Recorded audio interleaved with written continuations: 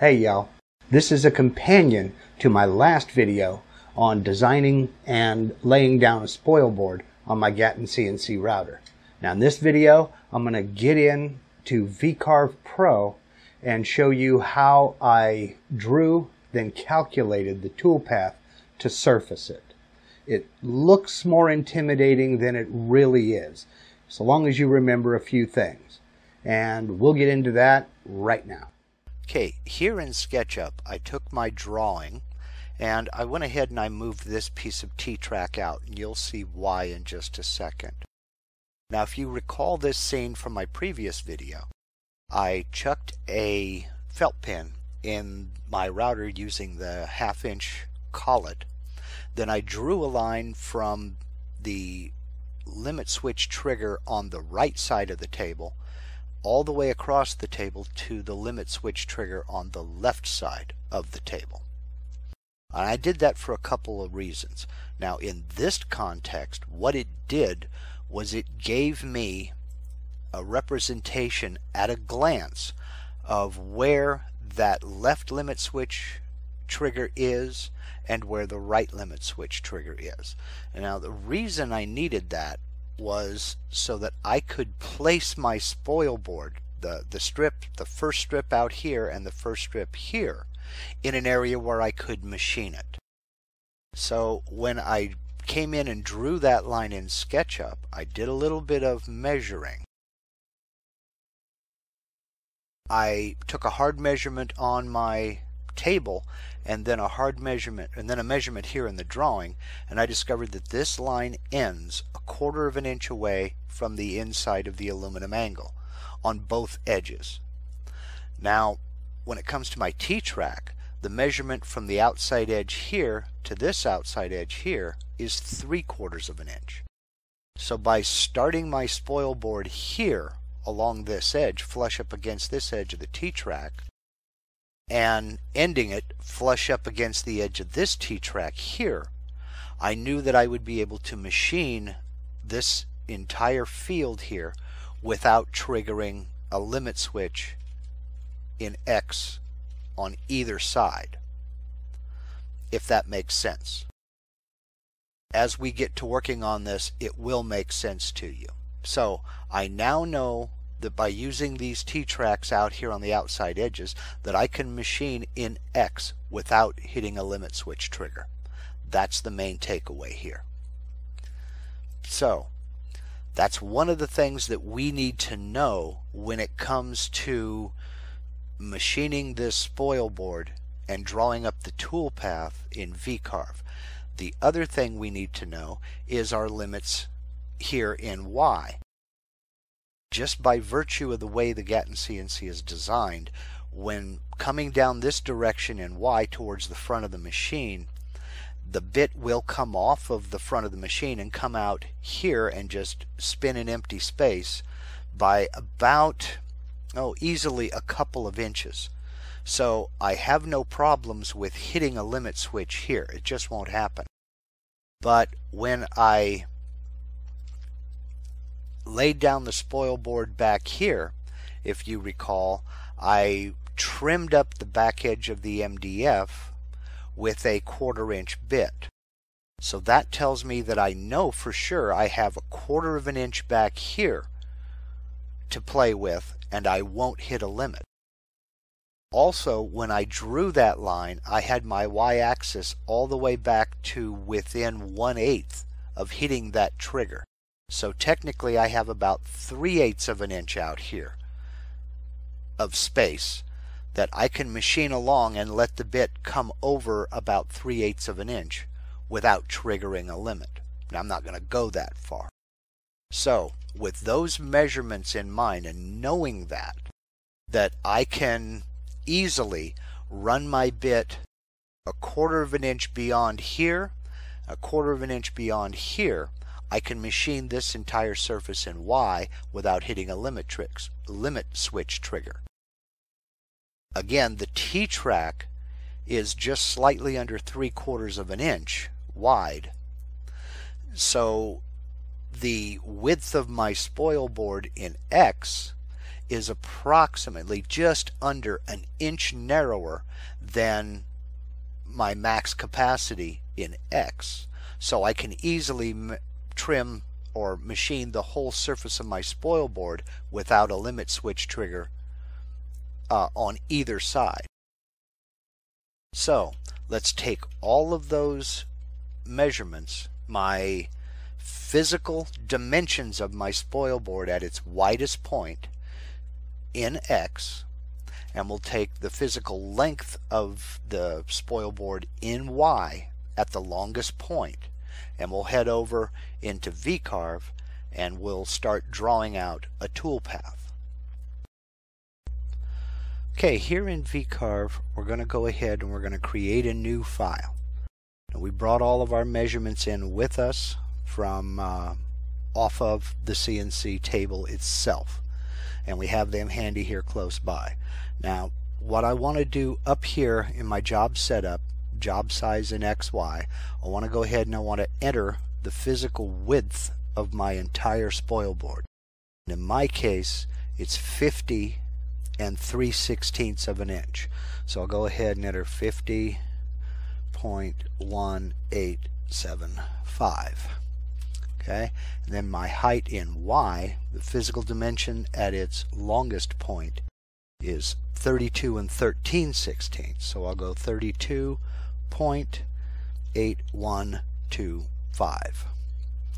Okay, the material thickness is 3/4 of an inch, and I'm setting my Z0 to the top of the material, the top of the spoil board itself.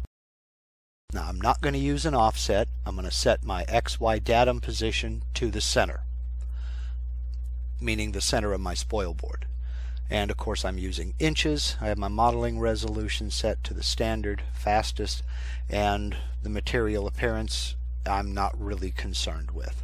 So we'll go ahead and we'll accept those settings right now. So we have a physical representation of my spoil board. Now let me say right here from the start that all of the measurements that I'm using are simply for reference only. Do not use my measurements. Do not use my safety factor over here when we make this toolpath. Don't use any of my measurements. I'm simply using these as a reference so you get an idea for what I'm trying to do. Now in order to create a toolpath to machine this entire surface, we need to draw a rectangle around it. We want to draw a rectangle just a little bit larger than our actual spoil board surface. So the reason we want to do that is if we create a rectangle that's the exact same size, when the bit starts lowering itself into the material, it's going to do so well within the spoil board itself and start machining along. Well, after the toolpath has finished running, these corners here will not be trimmed down. The software knows the diameter of the bit that I'm going to use, and it makes allowances, keeping the center line of that bit well inside so that the bit doesn't cut outside that perimeter. What we want to do is make that perimeter larger than the surface that it has to machine, just large enough to where that bit will come over and go past the edge and actually trim out here some. And the same thing in Y. We want it to come out here just past so that it trims some out here.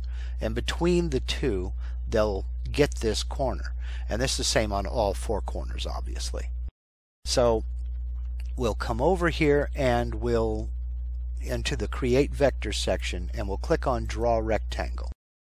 And what I want to do is I want to create this rectangle to be about 1/4 of an inch wider than my spoil board, so that the bit will travel about 1/8 of an inch to the outside, over the outside edge of the spoil board on each side.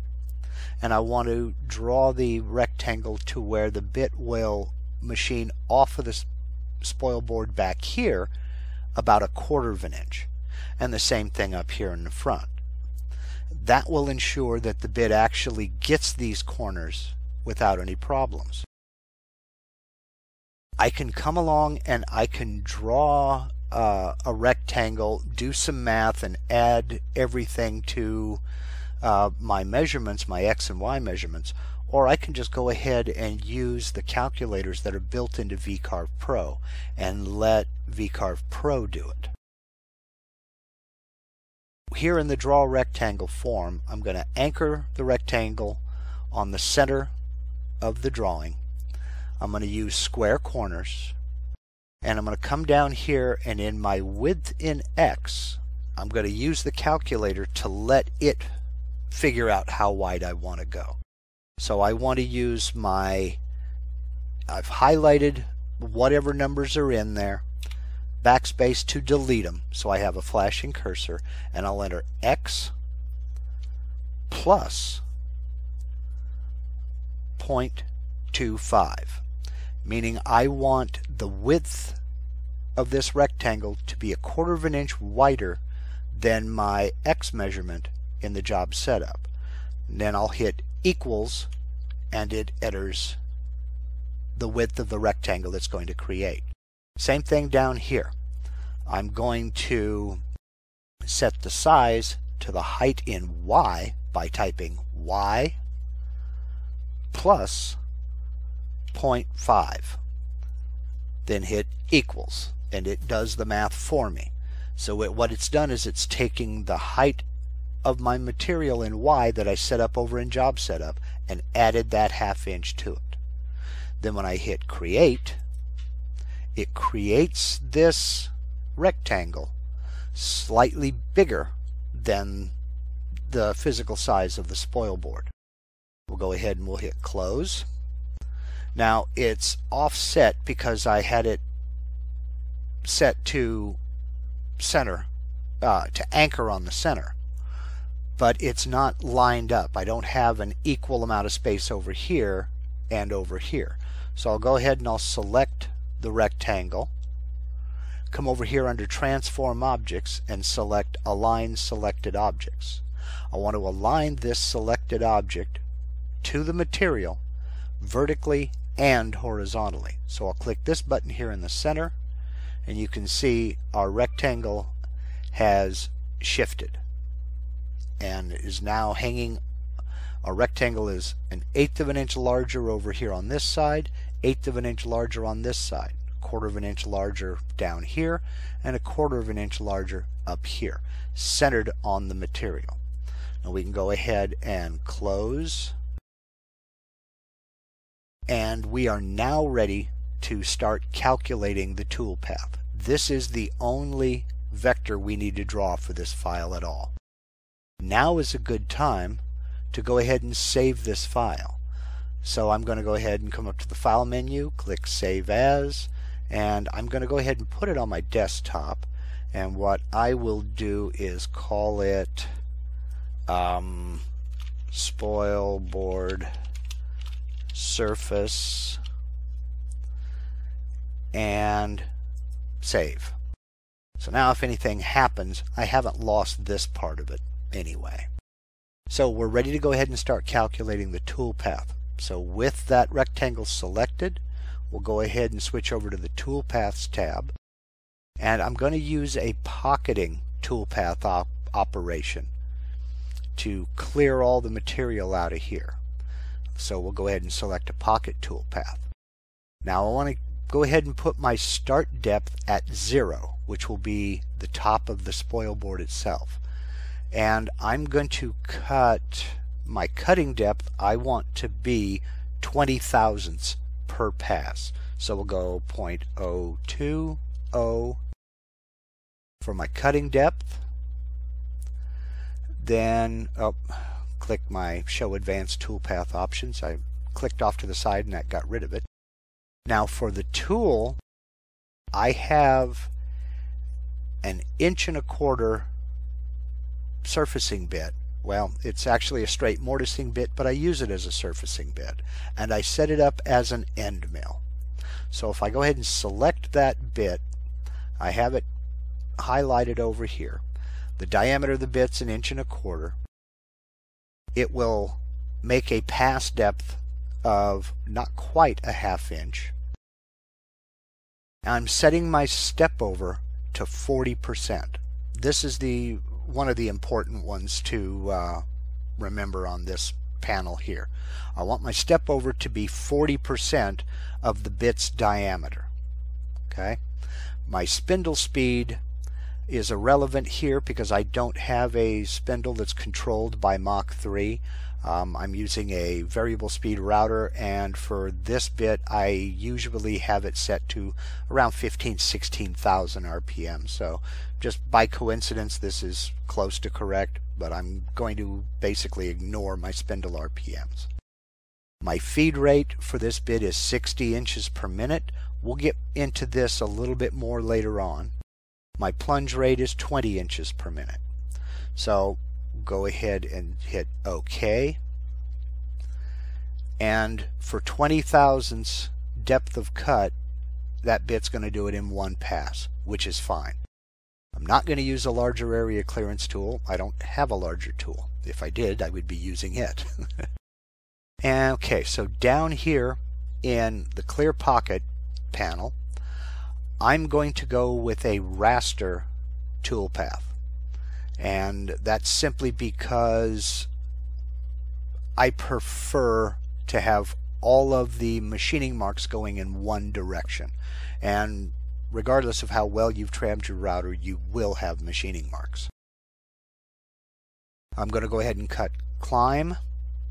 And speaking of how well you trammed your router, if you watched my video on tramming the router, you'll know that I ended up with a forward nod on my router of 1.5 thousandths. I ended up with half a thou of twist, counterclockwise twist in my router. Well, the counterclockwise twist is not really that bad. That's actually pretty good. That 1.5 thou of nod, however, could cause me problems if I start rastering this toolpath across the width of the spoilboard in X. Because that 1.5 thou of forward nod means that the front edge of that bit's going to cut just slightly deeper, about 3/4 of a thou, than the back of that bit will. So I might get some slight ridges along the x-axis of my spoilboard if I raster cut it going from side to side. So in my case, what I'm going to do is I'm going to come over here and I'm going to do a raster angle of 90 degrees.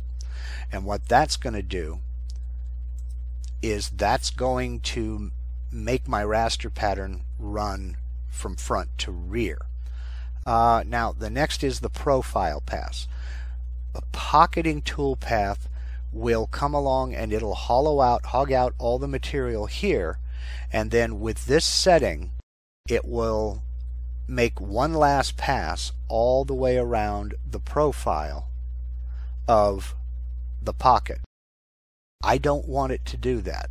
I want it to come over here and do that profile pass first, meaning that when I first start running this toolpath, the first thing it's going to do is it's going to come along and it's going to machine all the way around the profile of this toolpath, then this pocket rather. Then it'll pick up and come over here and start machining in Y. I would prefer to have it do that profile toolpath first. That way, if there is any shingling created by the bit running along this edge back here, it's done before I machine the rest of the spoilboard, and hopefully this raster pattern will remove that shingling. So this is just for my sanity. You may or may not have to do this. Now I'm not going to add any kind of a pocket allowance, but I am going to ramp my plunge moves. And the reason for that is because the bit that I'm using does not have a cutter that runs all along the bottom of the bit. Most surfacing bits of this size don't. So you don't want this bit to come over to the area it's going to start machining and just plunge straight down, because there's going to be an area in the center that will not get cut. And technically what you're having is a slow motion crash. We want to ramp in the plunge move, and I want it to ramp in over a distance of double my bit's diameter or more. Now I have a 1.25 inch bit in here, so I'm going to ramp my plunge moves over a distance of 2.5 inches. What that means is, instead of plunging straight down, the z-axis will start to plunge and the y-axis will move forward 2.5 inches as it plunges. Once the z gets down to my 20 thousandths cutting depth, it will stop, back up, and machine away any material it missed, then start forward on this profile toolpath at the very beginning. So we want to ramp in the plunge moves and using something that does not have a cutter all the way along the bottom of the bit. Now we come down here and I'm going to name this toolpath Spoilboard Surface 020. That's a signal to me that this is going to remove 20 thousandths per pass. Now take a quick glance back over everything, make sure I've got it all, and we'll go ahead and hit calculate. And you can see here now in the toolpath how it's going to go up and down in Y rather than across side to side in X.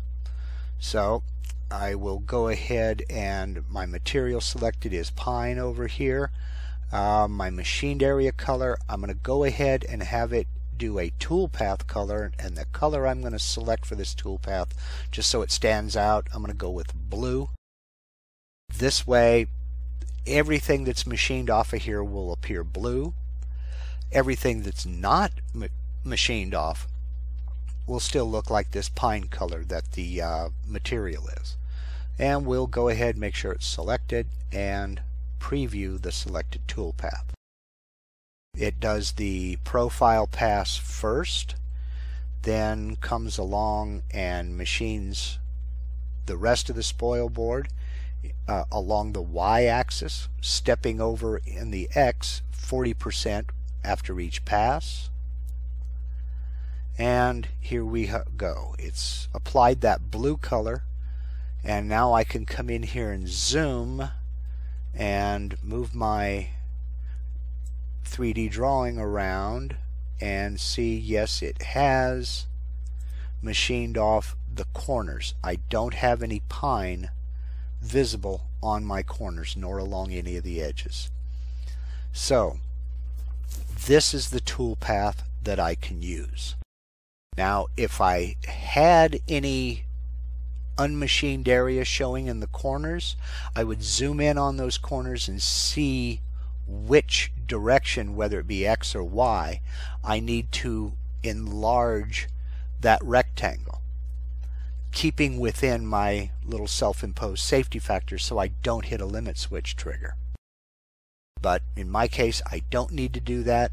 Moving my bit, allowing my bit to machine an 1/8 inch over the edge of the spoil board in X on each side and 1/4 inch past the spoil board in Y on the front and rear edges was enough to machine those corners along with the rest of the spoil board. So I can go ahead and reset my preview, close my preview window, and now I want to go ahead and take a look at the summary to include a net time estimate. Now if you recall, when we were looking at the bit, I said there would be more later on the feed rate, and I had that feed rate set at 60 inches per minute. If we look at the total machining time, we're looking at 56 minutes 28 seconds to run this toolpath once. This is a good example of why I tend to ignore the toolpath summary and estimated machining time. Because I can tell you right now, I am not going to machine that spoil board at 60 inches per minute. 60 inches per minute is a good starting point for that bit. When I get this toolpath loaded into Mach 3 and get it started running, it will go ahead and it'll start this profile toolpath, it'll ramp itself in and start cutting at 60 inches per minute. In Mach 3, I can bump up that feed rate. I can override that 60 inches per minute. Mach 3 will let it override. We can bump it up to 300% of that feed rate. That's its max limit. It won't let you go past 300%. But 300% of 60 inches per minute is 180 inches per minute. Now, I don't know if I'm going to be running it that fast, but I have the ability if the material and the bit will allow me. Now, how will I know? Well, what I do is I start bumping it up, and Mach 3, when you start overriding your feed rate and you start bumping it up, it bumps it up in 10% increments. So every time I bump that up 10%, it's going to increase that feed rate, in this case, by 6 inches per minute. 10% of 60 inches per minute is 6 inches per minute. But I'll be able to keep bumping that up until I either get chatter or until I max out at 180 inches per minute. Now, some folks have asked me what chatter is. If you see or hear, if you see your gantry shuddering, shaking, or quivering while you're cutting, that's chatter. You're pushing it too hard. You need to slow it down. You need to slow your feed rate down. If you hear, you don't see any shuddering or shaking, but you hear the bit, what sounds like the bit shuddering or shaking or shimmying. It's a vibrating yang yang yang yang yang yang yang yang sound, and that's a technical term. If you hear that kind of a sound, you're pushing it a little bit too fast. Slow down your feed rate.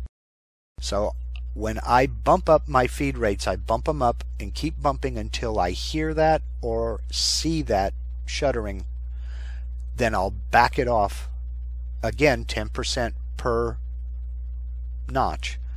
I'll back it off until I no longer have any chatter, shuddering, shimmying, or that loud noise. Then I'll let it continue to run at that feed rate. What that does is that throws this time estimate right out the window.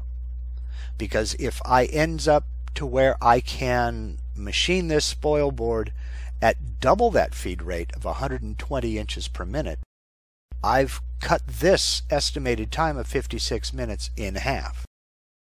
If I can push it a little bit further, say 140 inches per minute, this whole estimate here is just gone. It's out the window. So that's why I don't even bother looking at it. So this says it's going to take 56 minutes and 28 seconds to run this toolpath operation. It won't, because I will not be running it at 60 inches per minute. I will be running it faster. How fast? I don't know yet, and I won't know until I get out there and it starts cutting. Every piece of material is different. Even two identical pieces of material may have different densities. So there's no real 100% accurate way of guessing. So from here, I can just make sure I've got a check mark in my Spoilboard surface, and I can go up here to Save Toolpath.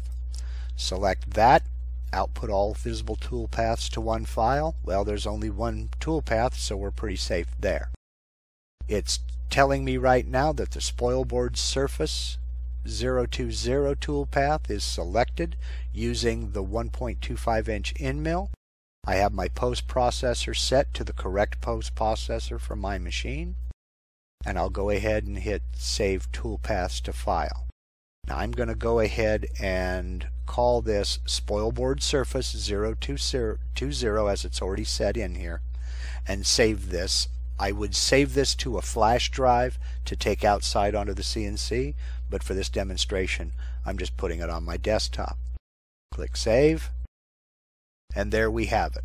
We have a Spoilboard surfacing toolpath that will machine the entire surface of the spoil board without missing a corner and without triggering a limit switch either in Y or in X.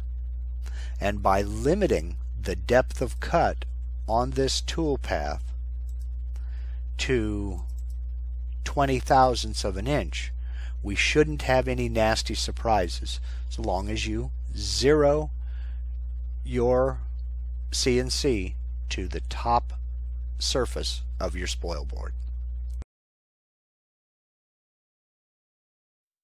So those are the steps that I took to create the toolpath that I used to surface my spoil board. Now again, the measurements that I used were for my CNC router. I highly encourage you to take hard measurements of your spoil board and find your limits, whether you have switches or not, so you don't crash an axis. So I hope you got something out of this video. If you did, give me a thumbs up down there. I really do appreciate it. Now I've put links in the description to Dave Gatton's homepage where you can get information on a Gatton CNC kit of your own. I've also put a link in the description to the website article I've written that accompanies this video. And I highly encourage you to check out these website articles because sometimes they contain information that I didn't get a chance to put into the video here. So if you'd like to follow along with what I'm doing out here in the shop, consider subscribing to my channel. Now whether you subscribe to my channel or not, please hit that little bell down there, set your notifications so that you'll be informed the next time I post a video. So, after all said and done, I'd like to thank you very, very much for watching. Y'all take care.